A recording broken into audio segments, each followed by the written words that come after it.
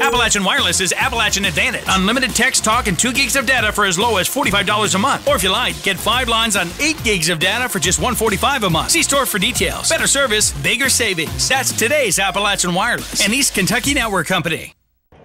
Thousands filled the streets of downtown Prestonsburg over the weekend to enjoy great food, fun, and family entertainment. The goal of the festival committee was to focus more on local arts and crafts and make it more of a family atmosphere than ever before. Officials say they were able to do just that, but it took help from everyone to do so.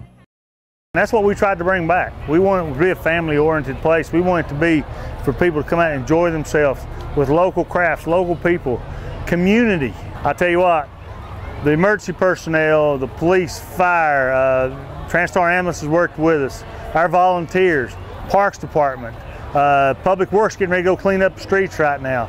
This has been literally 11 departments in the city working together to make something wonderful. I know the mayor said the festival had a great family atmosphere, but why take his word for it when you can hear it straight from the experts? Actually, I got candy from my parade because I like my parade. I came down here to watch the parade and get some candy.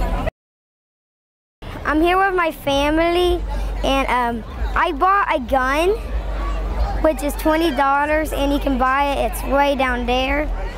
And the parade is going to throw some candy, and it's supposed to start at 3 o'clock, and it's way past 3 o'clock. And I got a bag for some candy to fall out, and I hope I can grab all the candy, and pretty much that's all I can say. Mayor Stapleton went on to thank everyone who attended the festival for helping make it such a phenomenal success. Reporting from Prestonsburg, I'm Sean Allen for EKB News.